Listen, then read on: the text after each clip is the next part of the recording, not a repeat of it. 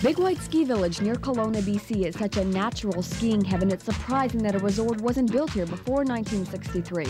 Each winter, a hefty 25 feet of snow blankets the mountain, and it's delivered fresh almost every day. It's also a natural location because Big White is the tallest mountain in the Okanagan Valley, and it stretches to a peak of 7,606 feet.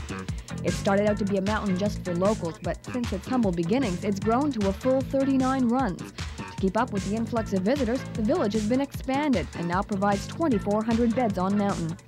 Planners of Big White wanted to make it a family resort, and so they developed the gentler south face of the mountain. They cut 16 novice runs, 18 intermediate trails, and only 5 expert ones.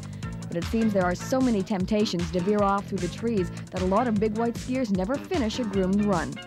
In the trees you can almost always find powder, but don't expect to have the first tracks if you're not an early riser. The gentle slope of Sir with Salute is great cruising material for a long, relaxed run. And if it's moguls you're after, then seek out the run known as Surprise. Powder hounds head for the outer limits of Big White to get to the Powder Bowl. The run is aptly named, and it's for this great run that many come to Big White. After skiing, there are hot tubs, both indoors and out, at Snowshoe Sam's, and for a small fee you can lie on an acoustic couch that gently rolls up and down your spine. At the village chalet at the base of the mountain, the favorite gathering spots are the Malamute Saloon and McGrew's Dining Room. And your trip to Big White wouldn't be complete without a stop at the Red Onion for some of its famous deep-fried ice cream.